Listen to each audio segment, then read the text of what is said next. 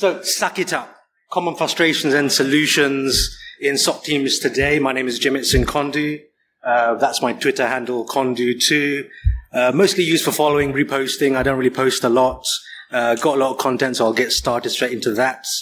Bit of a preamble into myself. Got a unique name, so it's very easy to find stuff about me online.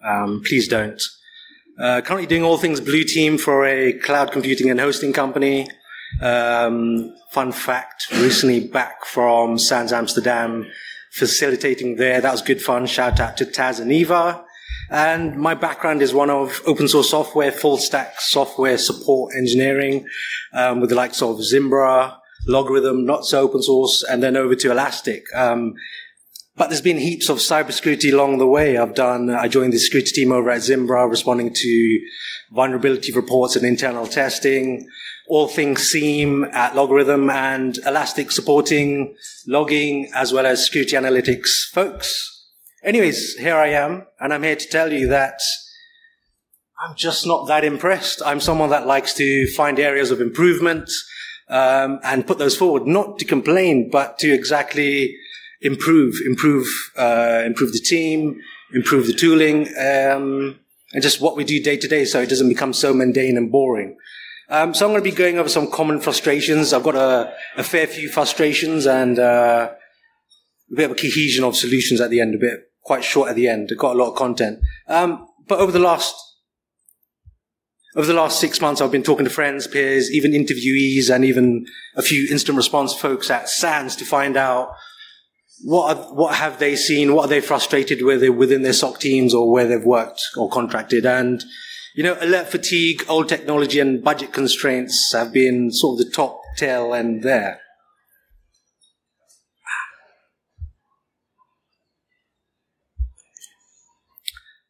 Is it too early for cat pictures? I'll get started. So, PSA, by no means is this a depiction of the SOC team that I work in right now. And if your SOC or your cert team have any one or many of these, it's not a problem. As long as it's a thought process, it's something that's a work in progress, and there's some priorities aligned to these. At the same time, I can't possibly go through everything today. If you think there's one or two particulars that I really did miss out on, please do mention me on Twitter, but I'm more active on LinkedIn. Happy to have a conversation always. So this is the layout I'm going to follow, is the frustration, what it is, what does it mean for the SOC or the analyst. And I'm going to start with legacy technology, not alert fatigue. Legacy technology being tooling or an application that was created X amount of years ago inside the organization, and it's a part of the day-to-day processes. For example, an asset management tool that you've got to log into. It's got a pretty slow UI. It could be based in another region, and it's got a bit of a slow search. So it's something else you've got to log into. You've got to have another tab open, and it could be something that potentially needs to fall under the SSO of the internal security. Alert fatigue. Are you inundated with alerts? I mean, literally thousands of alerts, heaps of false positives. They could be low level, high quantity. They could be high severity level, high quantity. And with that comes a potential for a lack of enrichment. What that means for the SOC and analysts is less downtime to do research and development, automation of tasks, as well as tooling. You could have particular analysts that are passionate for an area. They might want to learn some Python or scripting, and they can't do that because they're just so inundated. You have a high churn of analysts, and that's expensive for an organization. We're mistake prone, wanting to keep up with alerts. Let's say a particular analyst really likes phishing. They're following a phishing campaign, or they're following along with a particular APT. So they're having to do that as well as keep up to date or keep on top of all of their day-to-day alerts. And there's two things that it could be a sign of, is perhaps some of those alerts need suppressing or properly aggregating, but I feel that's more of a architecture or engineering side of things, not so much SOC, depending on how the teams are set up. And the other thing is perhaps you need to onboard more analysts to load balance the number of alerts. You can't get alert fatigue if you just don't check the alerts, right? That's a fact. All right, on to lack of enrichment. Okay, you've got, I'll set the site here is, you've got a malware alert, you've got the IPs, you've got the ports, you've got an hash. That's great. It's a good start, but nothing else. And then we're talking about yet another application you've got to log into, another tab you've got to have open, and there's a chance of being more mistake prone. Another example being not being able to ingest DNS or full packet capture into your single pane of glass due to sizing issues or costs. We've all heard of this before. Perhaps you can, but for a shorter retention period. What this means for the SOC and or analyst is, especially for the first example, is a slower mean time to detect and a slower mean time to respond. Yet another application, heaps more tabs, and that's just slowing down, using so much RAM. And on the other example of DNS and full packet capture, you're missing out on that pre-attack. If we're talking MITRE-ATT&CK framework, that pre-attack stage, that reconnaissance, you're not getting those initial IOCs to see how are they scanning, how are they going to think about laterally moving across there.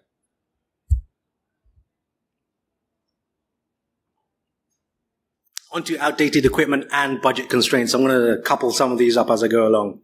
So you've started a new role, you've been given a managed machine that's 3 years old, and it's got a bit of a flickering screen. If you're working with a US or a UK keyboard layout, and you've got an alert for a DGA domain, it's got funky European characters in there, and you've got to squint or you've got to really work it out, the equipment doesn't really help the speed of that, working through the alert, working through those cases. It'd be nice for all of us to have, juicy brand new machines, 16 gigabytes to crack on with sandboxing, reproducing reports, for example. What this means is immediately coming in, being given an old machine, in the back of your mind, you're thinking, I've put an X next to this company already. They've given me old machines. I can't work as efficiently as I can. Budget constraints means not the latest tools, not the latest EDR, all that cool stuff that everyone out there is using, and not the latest training. And the goal is to keep all the analysts happy. You keep them happy, they keep the SOC churning along. Next, inexperienced peers and tribal knowledge. Some SOCs or certs may have a tiering of analysts, level 1, 2, 3, 4. 4 being the Yodas, the SMEs of a particular area, malware analysis, reverse engineering, forensics, or even SIEM aficionados. And it's not nice to hear, but sometimes with newer folks, the older folks may say, hey, that new guy didn't follow our SOP or that run book. They've missed something. And it's just not nice to hear. They're always asking questions or making mistakes. This slows down the team, slows down case management, and slowing down the SOC, those high number of alerts that we're talking about. Questions, I think, in my own opinion, and I mention it at the end, is great. That's how we all started, and that's how we got to where we are. And then tribal knowledge. Shmi, right? So tribal knowledge of those Shmis. They want to be the Super Saiyan experts of those particular areas. They could have an ego. We've always all come across someone with an ego, or we've also come across folks that are just so willing to share. Amazing folks. But those knowledge hoarders sitting on forums or Twitter like, yes, I've seen that SHA hash before, that's APT18. They know how to unpack all the malwares. They know all the only debug shortcuts. Tribal knowledge. Another piece to that is they could just be geographically or not available in that time zone to disseminate knowledge with the junior engineers. And I feel this holds back junior analysts from learning. It creates a culture of not sharing. Culture as well as in the workspace. No one starts sharing knowledge. Even if a junior analyst goes away and learns something, they don't feel that they're in an environment to share that even wider. Inadvertently slowing down the growth and strength of the SOC team. On to the next. Lack of automation, lack of using the latest methodologies, and a lack of tooling. I'm going to set the scene here. You've got one tab where your SIEM is and your alerts have come in. You've got another tab of case management. You've got another for your run books where you've got your incident response steps. And it's all very compartmentalized. You're having to log into so many, yet another application. So you're very prone to making mistakes. All of that could be automated. Save yourself 15 to 30 minutes of alert or case time. And then on to not using the latest methodologies. Let's say you're not using the latest cloud technologies, container security or technologies, perhaps not even machine learning yet. Have you thought about a zero trust model? Also tying this in with budget constraints is, are you using the latest IDS, NSM, EDR, DDoS mitigation tools? What this means for the SOC and or analysts is they're having to put a lot more time and effort into their day-to-day work without having that automation there. They're inundated with alerts. It just piles on. It's not that great. And for analysts, they don't get that much exposure into the latest tooling. Then they might personally feel that they're not employable if they were to leave that employer at that time. They're not working on all things cloud, all things sec DevOps that we hear nowadays. On to the next. This is one of my own not personal, but one I feel close towards is a lack of communication, cohesion, lack of threat intelligence, and a lack of purple teaming. You've got your red team running their hunts, their normal operations. Sometimes they tell you, sometimes they don't tell you that they're running a hunt. They might give you an IP address or a SSO user. So you know that if you see that in your SIEM, you know what to look for. That's false positive. That's cool. Your blue team running business as usual. But all of this, there's a lack of cohesion, communication. And for me, and I put this in there, most importantly is collaboration. I've seen something in the last 12 months where there's been IOCs in the wild 3 days prior, and there was no threat intelligence or a red team or any of that brought into case managements. And then we saw scanning and potential pre-exploit due to that. But if we had that threat intelligence already, whether it's by a threat intelligence team, by a red team, or even a proactive blue teamer, to go in there, grab those IOCs, put those in a case, you're one step ahead. You want to find the vulnerabilities before others do. All right, quick cat break. I think we're okay now. This is a 9 weeks old kitten named Zeus that my mum's babysitting. I'm adorned in a lot of cat stuff today. Techies love cats. Okay, I'm going to go into common solutions. I'll sort of pair these up and give them the time.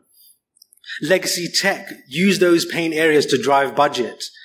Okay, it's fine. You're using legacy technology. If you've got an old asset management tool that you've got to log into, it's cool, but make it work for you. Make it drive the budget. And perhaps even start looking and talking about a zero trust model inside of the SOC or organization. Alert fatigue. Automate. Make more time. Hire more analysts. Get management into the trenches, talking with the analyst. Find out what the analysts like, love, what they're passionate for, and where they want to grow in. Enrichment, or a lack thereof, is not too hard. There's heaps of open source technology out there if you want to spin up a VPC and try out a new cool OSINT technology or a feed and just POC it. Talk to your folks in the SOC saying, hey, I did this in my spare time. I want to bring this into the SOC. Because you're so inundated with alerts, you're having to use time outside of work. And if you're working 10, 12-hour shift rotations, it's not that easy. So be proactive.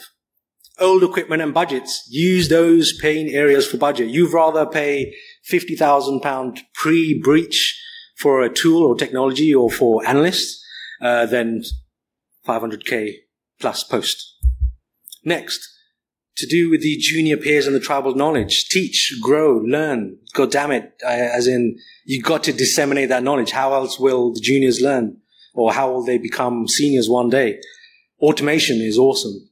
Automation means efficiency. Take an analyst out of rota for one day. Let them go learn a new tool. Get them automating something.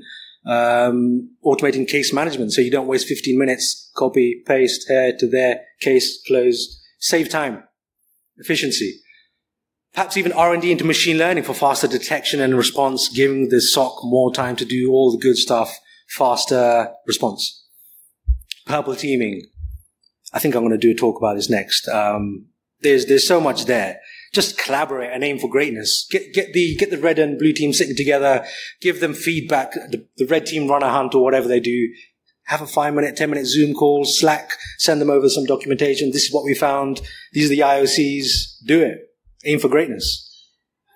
Over-communicate. I've worked remote previously, and over-communication and collaboration is a good thing. You're better over-communicating than not. Ensure everyone's on the same page, locally, regionally, geographically. So not that someone wakes up in EMEA or APAC one day saying, oh, by the way, we're replacing our SIEM, and you just found out about it on the day. Not cool. Communicate. And yeah, less ego, more EQ, more empathy, more whiteboarding, more sharing knowledge. Have patience. Teach. I like to disseminate knowledge as much as I can. I'm not that great. I'm still learning, but it's a cool thing, because if you share the knowledge, you really feel that you really do know it. So yeah, don't be shy. Share the love. And thank you very much. That's my Twitter.